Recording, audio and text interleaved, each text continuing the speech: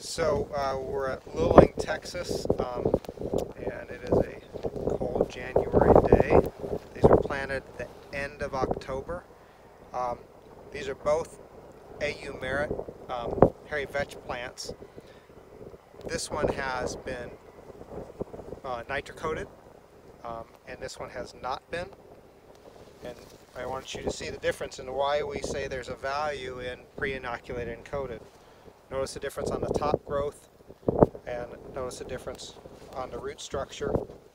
When we dug this up, although I dropped some of them, there's nodulation.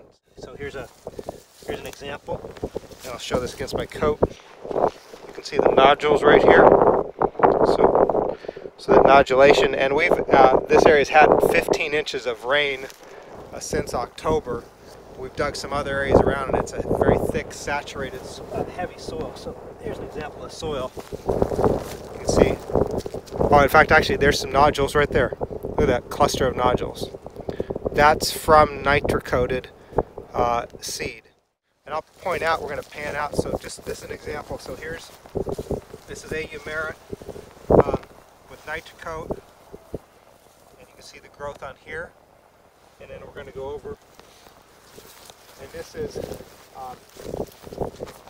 AU Merit, same variety, everything's the same, except the one does not have the pre-inoculation and coating that we get with NitroCoat.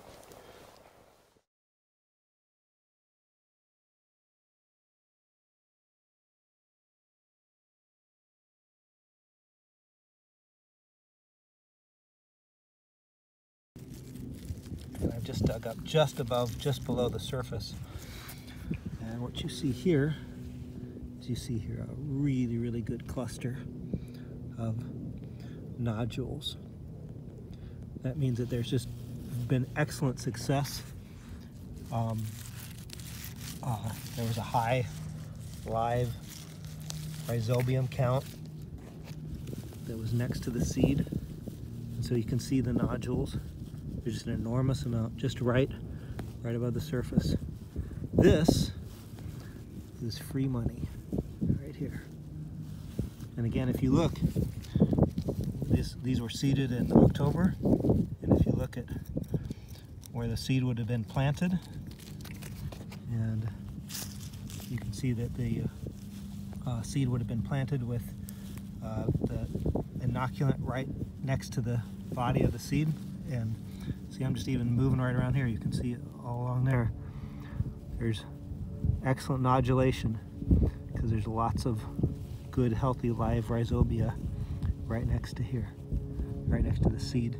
And that grabs right a hold when the root gets developed. This will produce lots of nitrogen, which will in turn produce a large amount of tonnage, and that will be able to be converted into high feed and or used as a cover crop to turn that nitrogen back for the next crop.